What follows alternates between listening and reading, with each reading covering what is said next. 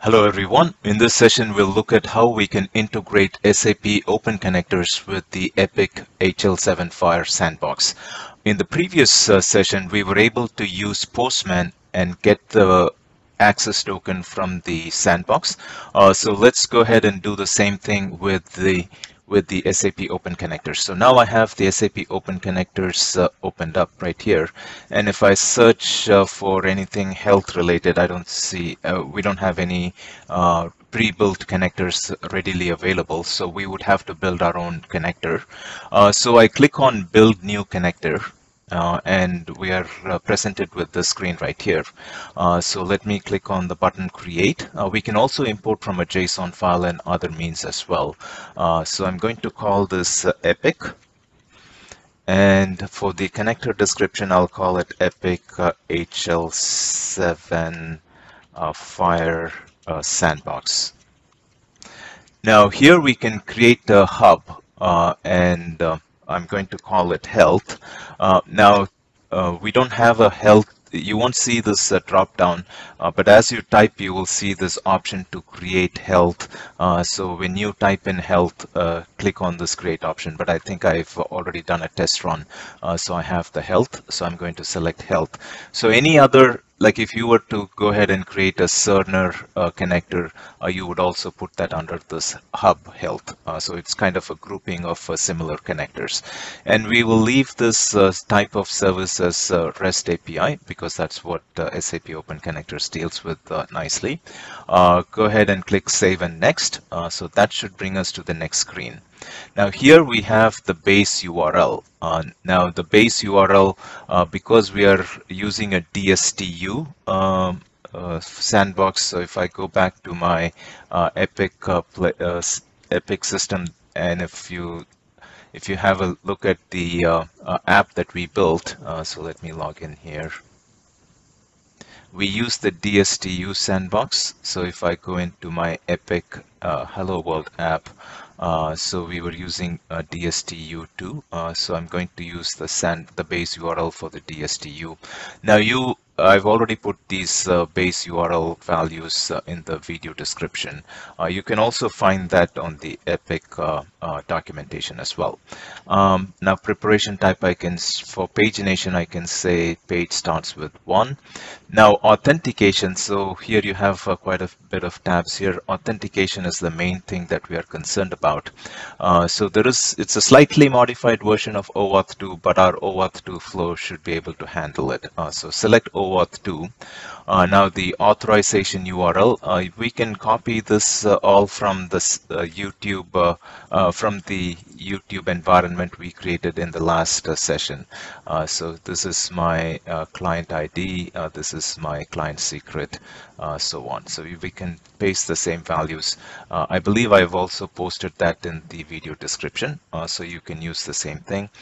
So for the authorization URL, again, these values you can get from the EPIC documentation. So I've posted these values as well. The client ID key, I can post this here.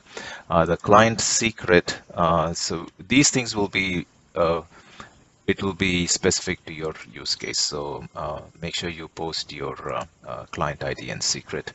And then the token URL, I can post this token URL. Again, this one you can get from the EPIC documentation, and I'll post this in the video description as well. So all these values, except for the client ID and the client secret, everything else is common. So you can post all, I'll post all these values anyways. Click Save and Next. So we didn't do any other values there. We just did the authentication. So if you go back to the setup, there's quite a few values there you could have done, but I didn't do any of that. Right now, I'm going to cancel this. I don't want any of these resources right here. Let me go ahead and cancel it. Now let's see if the OAuth 2 flow works. So I'm going to say authenticate instance. I'm going to create an instance, and we all know an instance is nothing but a authenticated instance of the connector. So I'm going to call it Milton EPIC, and I'm going to say create instance. Now this is going to take me to the EPIC page for the OAuth 2 flow. Now here for the username and password, if I go to the EPIC website, you have if you go into documentation, you have sandbox test data, and these are the test data that is available in the sandbox. I'm going to use the first user of FHIR Camila and EPIC1 as the password. So I'm going to use this user right here. And I believe this is the same user I used in my Postman as well. So let me log in. Now, when we created the app in the EPIC App Orchard, we didn't go through with the questionnaire and answer all the questions. So that's why we have this warning here. Just say continue. Yeah, I don't worry about it. Continue. And how long would you like to have access? Let's say 1 day, and say allow access. And what this should do is this should go ahead and create this connector instance for me. Okay, so it has created this connector instance, but if I go into my instances, I don't think I'll see any resources because we didn't add any of them, so no operations. Okay, that's fine. So let's go ahead and add some resources. So I go into this resources right here, and I can add some resources. So let me say cancel here, say add resources blank. Now the resource that I want to add, if I go back to my app that I created, so if I go back to this app that I created, we have permissions for the patient read and observation search as well, observation read as well. So we can go ahead and try with the patient read, and let's see how the patient read itself works. So if I go into my API specifications right here, and if I search for patient, it should be in alphabetical order. So patient read and DST U2 patient, this is practitioner read. Patient read, if I look at tryout, so it's basically the base URL right here, and then the patient resource and the ID. So if I go back to my thing here, basically I just want this get by ID. So it's going to be the patient is the name of the vendor resource. Now for the Cloud Connector resource, I can give anything. I can give it patient, or I can, with a lowercase p, whatever I want I can give here. But just for, I'm just going to name it the same way, but like I said, this Cloud Connector instance resource name can be anything. So this will map to the patient resource in the vendor system, which is the EPIC system. But if you want like a common way, if you want to use a different name, that's fine too.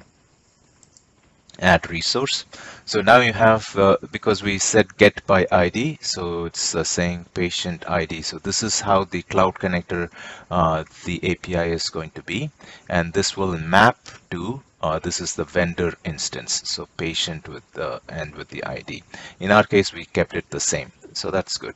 So let's go ahead and save this. So now we have this patient resource that we can try out. So let me go ahead and click try it out. Now it's going to ask me for a patient ID right here. So again, I have to go back to my sandbox documentation and then sandbox test data. And the ID for this user is right here. So I'm going to take this ID right here and put it in here and say execute. And this should give me the ID, the information about this user. So you can see that we have all this information about this user and so on. So we're able to get all the information about this user. We've added this resource. And if I go back to my app itself, I also have access to observation data as well. So I can also search for like observation.read and vitals as well. As long as this patient, one thing I do want to see is if the sandbox test data has data for that user. So this person only has data for observation labs. So even if I searched for observation vitals that we have access to, we may not get data because this person only has observation labs data. Okay, so at this moment we have a connector that is pointing to the EPIC DSTU sandbox system, and we are able to pull data. Now what you can do later on is once you try to build a proper application is you could have some kind of a formula right here that can pull up the patient information and also maybe the practitioner information and also maybe the observation information, and then get all the data there and then have like a simplified endpoint that gives you an information about the patient, their practitioner, and their observations and so on. So you can use any kind of complex formula to retrieve data from multiple resources and provide like a simplified output that your app can use. So that's a quick tour of how you can build your own connector, connect to the EPIC HL7 FHIR Sandbox systems and get some data. Hope this was helpful to you. Thanks.